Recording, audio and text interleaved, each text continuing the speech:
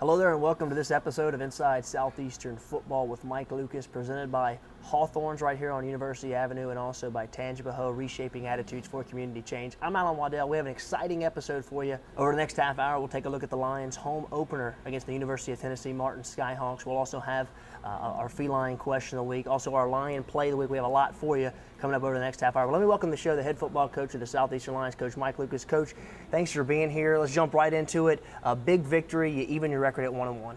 1-1, Lions win. That's the most important thing. And did some really good things.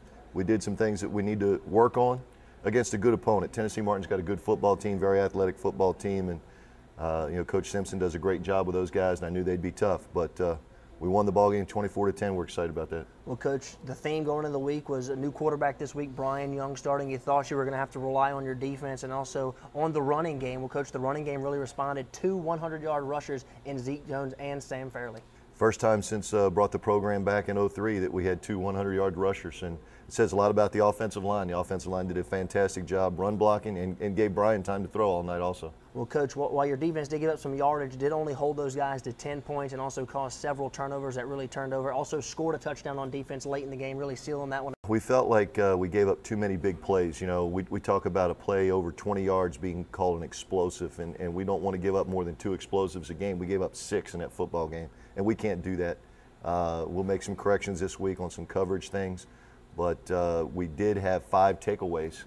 You know, in the Tulane game, we lost the takeaway battle 4-2. This week, we won the takeaway battle 5-1, and that's the most important statistic there is in football is the takeaway battle. So we won that this week. Well, the Lions, a 2-touchdown winner over the University of Tennessee Martin Skyhawks this past weekend at Strawberry Stadium. Let's take our first break. When we come back, we'll take a look at the highlights as the Lions won in Week 2. You're watching Inside Look at Southeastern Football, presented by Hawthorns on University Avenue and also by Tangipahoa, Reshaping Attitudes for Community Change.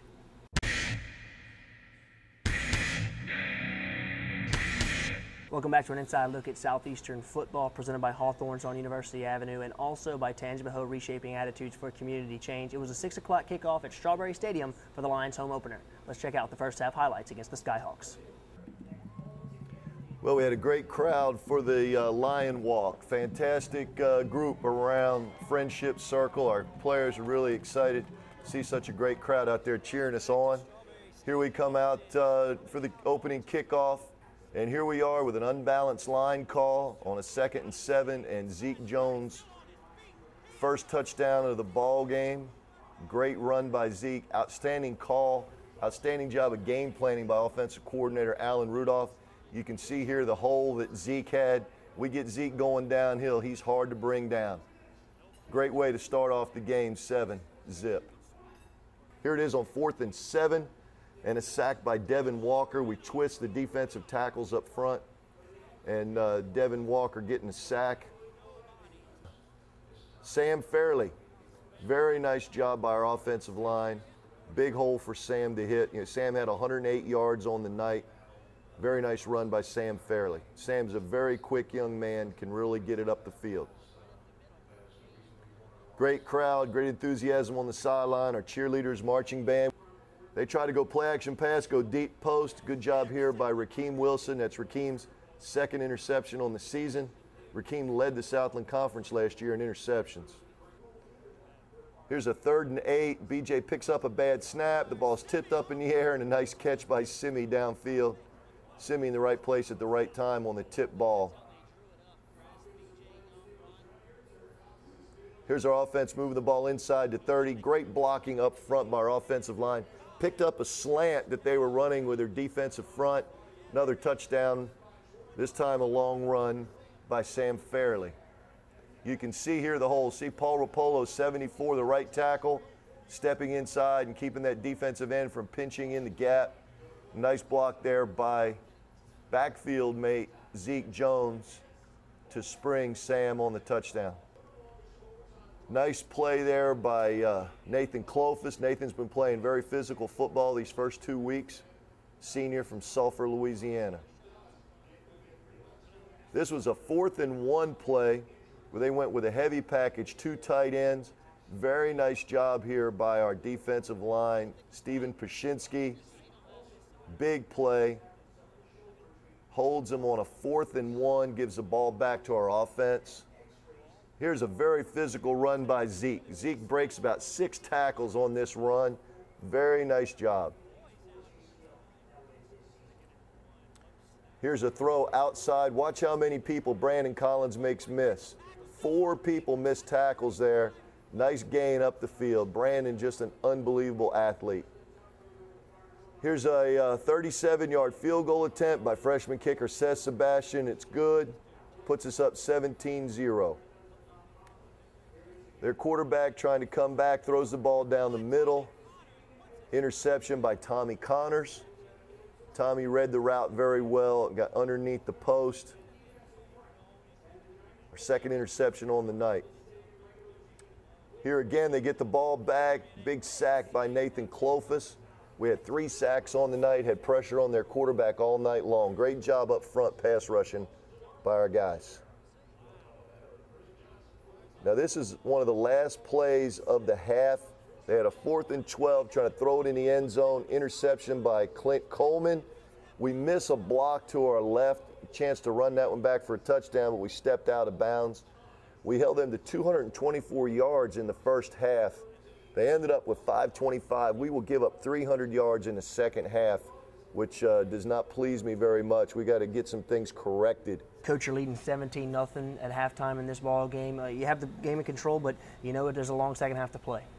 Yeah, we always talk about the most important drive of the game is the first drive of the third quarter, so that, because coaches will go in and make adjustments at halftime, and we want to make good adjustments and come out fired up again in the third quarter. So we played well in the first half, up by 17, but we still had a lot of work to do at halftime. Well, let's go back out to Strawberry Stadium and check out the second half highlights. Here we are coming out in the second half. We have to play defense in the first series. They ran a little split draw.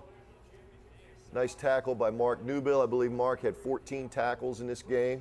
3rd and 4. This was a blitz to the top, and our defensive end was supposed to drop into the flat, and he didn't drop wide enough. Gave them a first down in field goal range, and we hold them on 4th down, and they kick a field goal. Give them the ball back. So they get another drive. There's a nice tackle there, team tackle. We blitz off the edge. Kieran Jones misses the tackle in the open field, and we give them a long touchdown pass. We must make that tackle in the open field. B.J. Young coming back, nice throw to Corey Theodore. Corey had another nice game for us. Here's another throw to Simi. Simi and Brandon Collins both had 6 catches on the night. Nice call here by the head football coach on the fake punt. Bo Moth on the.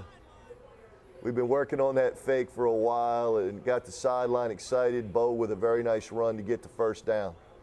Great pressure by Devin Walker. Great hustle by Devin Botwell, making the quarterback force a bad throw. He throws it right to Tommy Connors.